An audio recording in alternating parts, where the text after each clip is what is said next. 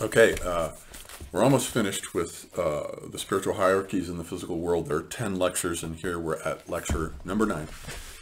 Evolution and the Cosmic Human Body. This was given April 18th, 1909 in the morning. And so what Steiner does here is I think someone in the audience asked him a question about, we're talking about the physical planets, and is asking, do the physical planets as we see them now, have they come about through these earlier stages of old Saturn, old Sun, old Moon, or when do the actual or Earth? What of these 4 stages involves the actual formation of the physical planets? And Steiner says only the 4th, the Earth phase. It's during the Earth phase that the actual physical planets are formed, because this is the age of solids, of solidification. We have moved from warmth or fire to air. That's from Saturn, to air on old Sun, and then liquid on old Moon, and then the phase of solidification. But what happens is that when each one of these phases restarts after the pralayas, demarcating them, they go through a recapitulation of the previous phases. And so the Earth phase, when it starts, does indeed go through. The Earth itself, actually, if you think about its evolution, it actually does go through a recapitulation of the stages. The warmth phase of Saturn is recapitulated, and the molten version of the Earth, which is all lava, it's just a burning rock during its so-called Hadean epoch, 5 billion or 6 billion years ago. It's just a burning rock. So right there, it's recapitulating the fire phase of Saturn. That rock eventually gradually cools and solidifies, and then gases start to create a carbon dioxide atmosphere, which would correspond to the Jupiter phase or the old Sun phase, in which gases densify. It densifies from warmth to the gases. And then as meteorites rain down with ice crystals, and the ice crystals gradually melt and turn to liquid, the ocean is formed on the Earth. And this, of course, this is a recapitulation of old Moon or old Mars. And then we get the life phase coming with the Archean epoch that emerges after the Hadean. Then we start to get the first bacterial forms emerging out of the depths of the ocean in these thermal vents, these fermenting bacteria that we have today in our guts that digest our food for us. They like the darkness. They don't like the light. They haven't been built to photosynthesize as later generations of bacteria during the Proterozoic do come along about 2 billion years ago, and they learn to harness sunlight to cleave hydrogen and oxygen. And they want the hydrogen and the H2O molecules, and they use the energy of the sunlight to capture it with green chlorophyll, and then the oxygen is let go. And as the oxygen particles are let go, it slowly changes the carbon dioxide sky, which would have been red, like Mars, to an oxygenated one, which now becomes blue as the sunlight pours through it. And so you can see how, so he says that the actual physical, so this is the Earth recapitulating these previous 3 phases. But now also during the Earth phase, the planets are forming. And he says Saturn is there first, which is a bit difficult to reconcile with the fact that really the Sun should be there first. But the Sun has emerged out of a spinning Laplacian cloud of dirty ice. It's basically what it is. It's just a spinning cloud of dirty ice that contains helium within it, and of course lots of hydrogen and oxygen. And it's out of this cloud that eventually the Sun condenses and forms. But if we say that the Saturn phase refers to this sort of swirling cloud of dirty ice, we could sort of say that maybe that would square with what he means by the early version of Saturn during this Earth phase, the 4th. We're only in the 4th phase here, the final phase where the planets actually solidify. Then the actual Sun forms out of gravitational pressures pulling this together, and starts burning the hydrogen, and then it forms, and then we get the recapitulation of old Sun with the actual formation of a Sun. And then the earliest of the planets to form is Jupiter. We know this, that it's the first, which would be, Jupiter is also, it's a remnant from the old Sun phase. And as this thing keeps spinning, it spins off these planets, and Jupiter is the first of them. So we do have a recapitulation of the old Sun phase, the old Sun/Jupiter phase here going on. Then Saturn, the physical body of Saturn forms, and then eventually the physical bodies of Mars and the Earth form. And the physical formation of Mars recapitulates old Moon, and then the actual Earth forms as its sort of twin. Mars and the Earth are sort of twins And as in the myth of the Gemini with Castor and Pollux, one dies, the other lives. Life apparently originated on Mars at about the same time as on the Earth, but it didn't work. It died. For some reason, it lost its magnetosphere to protect it from solar radiation, and that seemed to heat it up and dry up the oceans and the bacteria and so forth. I don't think it got past the phase of bacteria. So that's the way this works. So all this can be mapped onto Steiner. People who turn their noses up at Steiner haven't thought him through carefully the way I have here through these talks. This is a very intelligent, highly, highly intelligent, gifted individual who thinks these things through very carefully. This isn't a slapdash New Age Eckhart Tolle book here, or a crappy Deepak Chopra bestseller thrown out to make a couple of bucks. That's not what Steiner is. He's one of the highest individuals that the Earth has ever produced. So that happens, and then Steiner for a bit talks about how, now think about go back to the Saturn phase, the old Saturn phase, not the Earth phase where everything physicalizes, but the old Saturn phase, when there was the zodiac with the cherubim forming the zodiac, and he says that the physical body forms out of an egg of warmth, and we have already seen how Leo, when it turned to the direction of Leo, formed the prototype for the heart. And because in the old visions of the astrological cosmic man, the signs are connected with parts of the body, and he says so that Leo forms the heart, Cancer forms the exoskeleton of the rib cage that will protect the heart and the lungs, and then the Ram, Aries, is associated with the brain and the formation of the head, the brain. The twins, Gemini, is associated with the symmetricality of the two halves of the body, which are exact mirror images of each other. That's the Gemini forming the symmetricality of it. Scorpio is linked with the genitals. Taurus is linked with the voice, which is also, by the way, connected with the genitals in a mysterious way that Steiner talks about elsewhere that I've forgotten about, where there's a reason why a boy's voice at puberty turns into the voice of a man at the same time that the astral body comes in and sexual desire comes in. The two are connected. And so Taurus is connected with the voice in the old astrological diagrams. You can pull up a diagram, just type in astrological man on Google, and it'll show the diagram with the signs relating to the organs of the body. And so Steiner is saying that this is the macrocosmic body that forms during this supersensible phase, the spiritual phase of old Saturn. But now one begins to wonder, if this is true, and I'm sure something like it, as Plato says, either this or something like it must be true. There's a truth effect here. It may not be 100% true. There's definitely truth in it, though. Something has happened on the other side, on the astral plane, that has brought the physical world into being with intentionality. It's not a bunch of random particles smashing into each other, as science would have you believe. That's nonsense. We do not get this kind of form and order and organization to the world by billiard balls knocking into each other. That doesn't work. Drop that right now. So how does this square with the evolutionary model of the actual physical body that we inhabit now we know has an evolution, as I traced in my poetic epic Archive, where I traced the evolution of life, which starts with the bacteria, where we left off there in the Archean, with these first bacteria forming, and then in the Proterozoic, they get more complex. You get cyanobacteria. You get all kinds of different bacteria forming colonies, giant things sticking up out of the ocean called stromatolites, which are huge, sort of 3-foot tall skyscrapers of bacteria. And you get red algae forming carpets along the edges of the seas. And all this life is going on, and these cells are cooperating. They clump together, and eventually they start forming these. In the Proterozoic, they start forming these organisms, proterozoans, that have little flagelli whip tails and they have nucleated cells, and they can skip about, and they're multicellular, like a euglena, let's say, or a medusa. These are multicellular creatures. Then they form, and by the time we get to the Cambrian, about 575 million years ago, we get the Cambrian explosion with these little animals that all, with one exception, can be held in the palm of the hand. And the one exception is a 3-foot monster called Anomalocaris, which is the great T-Rex predator here that just gobbles trilobites like candy.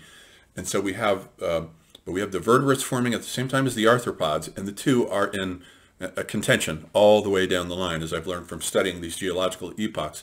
We get the first fish now in the Cambrian, If you look at these fish, Hycuichthys, let's say, or Pacaya gracilens, or Myofungjawa, if you look at these fish, they are clearly transformed worms, worms that have become flattened and can swim about this way. They're not round anymore. They're flattened, and they have a primitive spine, a notochord going down them,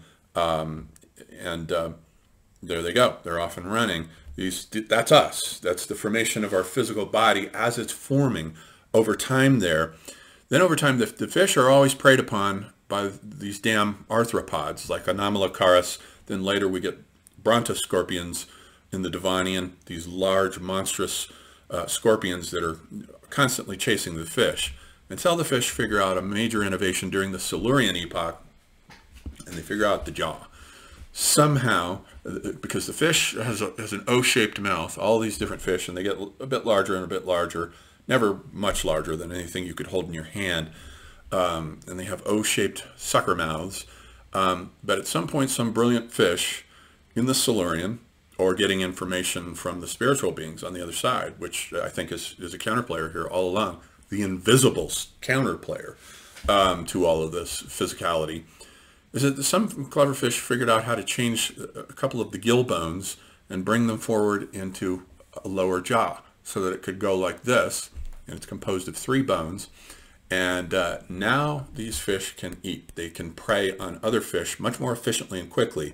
And pretty soon they get larger and larger and larger, until with the Ordovician we get this monster called a Dunkleosteus, which is a huge monstrous fish now that is now preying upon the arthropods. So the vertebrates now have the upper hand, and they're preying, and so that's us. We're getting larger and larger, and now we have huge predators that can compete with the arthropods, the brontoscorpions, and those monsters. And so this battle goes on, and then eventually, of course, these fish change into lobe-finned lungfish, which are fish that have transformed the swim bladder into lungs that can come up for air, breathe a bit of air, and go down and continue respiring the water through their gills. And their fins start getting longer, their lobe fins. They start flapping more, and then they start laying their eggs out on the land to keep them away from predators. And then at some point there's a transformation, and out of those eggs hatches the first amphibian, Ichthyostega, and also Acanthostega. These are the first amphibians. This has to happen in a quantum jump in one evolutionary leap. You can't have a gradual thing going on. All of a sudden there's an amphibian that can crawl, push against the earth. Its shoulder blades have been rethought. Its hips have been rethought to push against the earth so that it can lift its body up and move.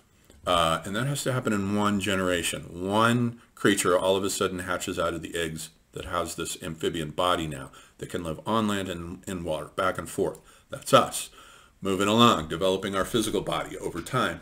And then, of course, these amphibians slowly develop, as we know, into reptiles that eventually get larger and larger. In the Permian epoch, about 200 million years ago, these creatures get larger and larger, and they start becoming dinosaurish, dinosaur-like. But in that very epoch, we start getting the first reptile-like mammals, or I suppose mammal-like reptiles. Thrinaxodon, which is a creature that comes out only at night while the other reptiles are sleeping, which comes out only at night, burrows holes in the ground, you know, like a lot of mammals do today, gophers and groundhogs and such, burrow into the ground, and they start, they have fur now, and they have figured out how to give birth to live young and skip the eggs. Although, it must be said that the first to do this at the end of the Devonian epoch were actually a type of fish called Mater piscis, who is the first to figure out how to give live birth to another copy of herself, another fish, as though she were cloning herself rather than laying eggs. So fish actually figured out live birth first, believe that or not. But then the mammals pick it up and they say, hey, this is a great strategy. We're going to rip this off from the fish and we're going to do this. Now, another transformation has to happen. When in the transformation from reptiles to mammals, something happens with the relationship to the jaw, once again, to the ear bone. We have one jawbone and 3 tiny little ear bones, whereas reptiles actually have a 3-piece jawbone and 1 ear bone. But mammals have the exact opposite. They switch out those, they switch it out to one single from one ear bone to 3 ear bones and 1 jawbone instead of a 3-piece jawbone. That's pretty clever. I don't know exactly. Some Leonardo would have to sit down and design that on a draft board and say, here's what we're going to do. So once again, you can always infer the presence of spiritual beings who are involved in this process. The guides, as mediums call them, and as Steiner also calls them, shepherding this process along as we incarnate into these bodies.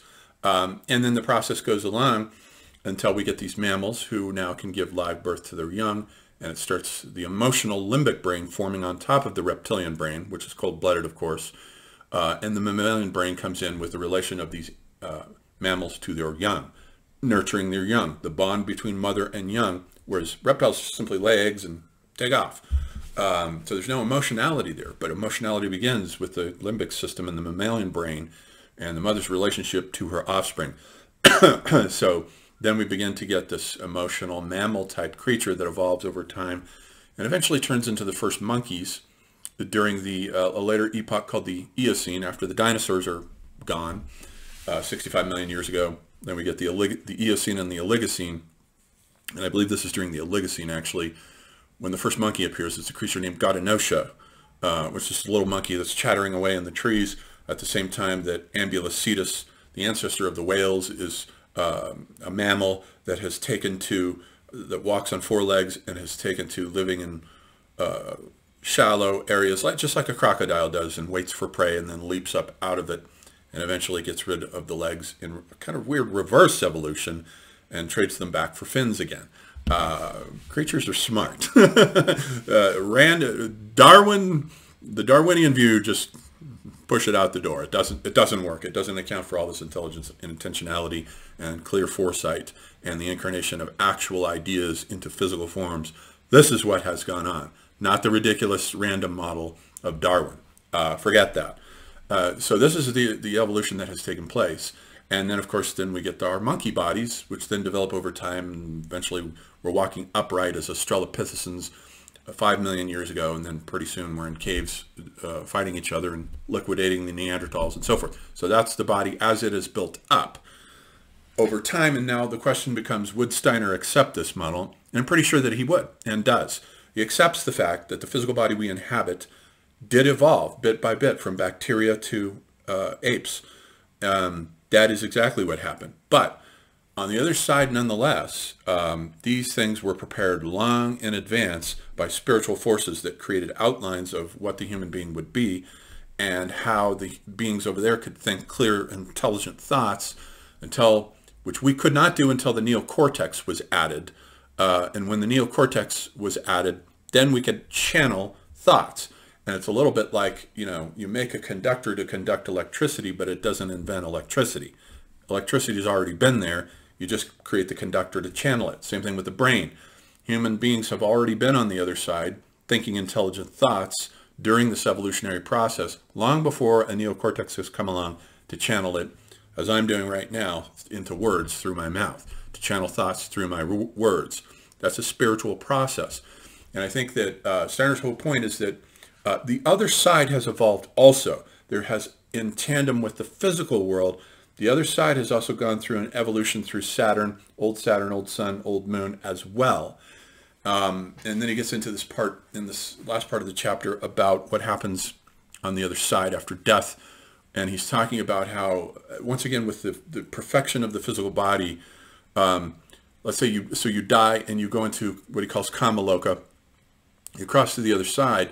And what happens is that the etheric body that you have inhabited disintegrates after about 3 days.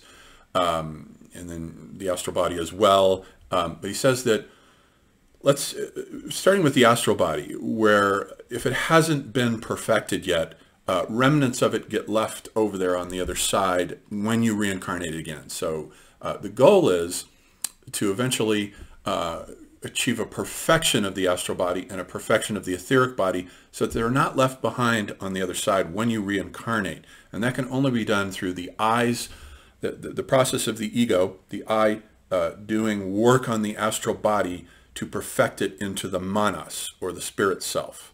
Once that happens, that perfection of the astral body through doing work here, happens, then you have the astral body, which you can create new astral bodies or take it with you back into another incarnation. And then so eventually the etheric body receives the imprint of this perfected manas, this perfected astral body. And eventually you do work, the eye does work on the etheric body, which is deeper and harder to get to. And it's a lot of ingrained habits come from the etheric body that have to be undone through undoing bad habits such as alcoholism and drug abuse and things like that. So that you imprint on the etheric body new forms of cognition and perception, which eventually create the life spirit or the buddhi, which is the transformed etheric body, so that when you go to the other side and come back, the etheric body does not disintegrate. You can bring it back with you. And he says this is the creation of a being called, with a body called a nirmanakaya, which is a body that has been constructed and perfected. And so the process is to get the human being to develop these faculties, and eventually the eye does work on the physical body in order to produce the spirit body, and you have a perfected being. When these perfected beings incarnate, we get people like Sri Aurobindo, or Rudolf Steiner himself, or a Teilhard de Chardin, or a Jean Gebser. We get the highest beings that our species can produce, which is not an Einstein, let's say. An Einstein is a mere intellectual. This is a person who has mastered the intellect, but not the spiritual world. For that, you need one of these great spiritual leaders, such as Zarathustra, let's say, or the being Tot, who was one of the great spiritual masters, or Manu, who initiated the first post-Atlantean epoch, the Hindu epoch, where Zarathustra initiates the second post-Atlantean epoch, the Persian epoch, whereas Hermes Tot was some obscure individual who initiated the third Egyptian post-Atlantean epoch, and then so on down to the Greco-Latin and Mari epoch and so forth. So these are perfected individuals, and through the law of spiritual economy, when an astral body or an etheric body has been perfected, they can be transferred. They're saved, and they can be transferred and inherited by other beings, who then become, like I was saying before on a previous lecture, sort of endosymbionts with these other astral bodies and other etheric bodies that have been incorporated into them to create a much more highly spiritually evolved individual who is capable, as Steiner says, of giving and creating, not just taking from the world. Giving to the world is something that has to be learned, and it's not easy to do, because I'm sure every one of us knows these individuals who surface in your life who are just takers, and all they do is take. They take from you, they take from other people, and they don't understand the concept of giving. Giving is much more highly spiritually advanced than merely taking. And these are individuals who can sacrifice their own personal happiness in order to give to others. That's a higher spiritual frequency and vibration. And forgiveness is involved in this, compassion. These are the higher faculties that more perfected beings can attune to. These are the higher beings. And by the way, yes, we will be going through Sri Aurobindo's Life Divine, chapter by chapter, and Teilhard de Chardin's Phenomenon of Man, chapter by chapter, as well as Alfred North Whitehead's Process in Reality. I'm going to go through all of those chapter by chapter soon, as well as also Arthur Young's book, The Reflexive Universe. These are the high minds. These are the guys I like now, the high minds who are able to combine intellect with spirituality. And I think Steiner is absolutely one of the best at the top of the human species. Each civilization produces their great geniuses who are at the top, who have more perfectly developed astral and etheric bodies. And so that's the upshot of this chapter. So there's one more to go. The next chapter will be on the Christ.